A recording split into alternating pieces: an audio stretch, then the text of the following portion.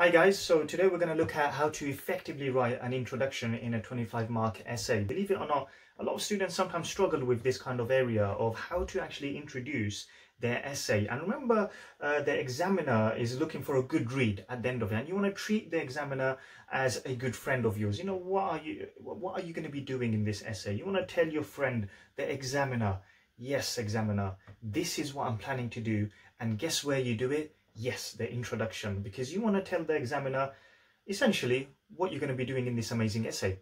And a lot of students, like I mentioned, do struggle with this area. So I thought maybe I can give you and share with you some tips and techniques of how to potentially make a really good start to your essay. So how to write an effective intro. One of the best ways is to address the question in itself in the introduction at the beginning. So one of the tips I can give you is that you can start it off like this. In this essay, I will be either assessing, evaluating, judging, or arguing. These are keywords that you have to find in the question itself, right? So if it says evaluate this in the question, so in the question it says evaluate, or in the question it may say assess, it may even say argue. You then use that keyword in your introduction. So in this essay, I will be assessing the effectiveness of supply-side policies in achieving macroeconomic stability. Okay, so that's a really nice first sentence that you can start off right at the beginning to tell the examiner, look, this is what I'm planning to do. And these are some other words that you can potentially use. Of course, it depends on the keyword in the actual exam question. So could be evaluate, judge, argue.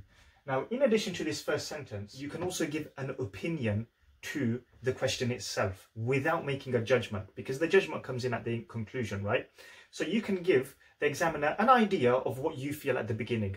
And to do this, you can state after the first sentence in the introduction, I believe, in this case, supply-side policies are an effective tool to achieve macroeconomic stability.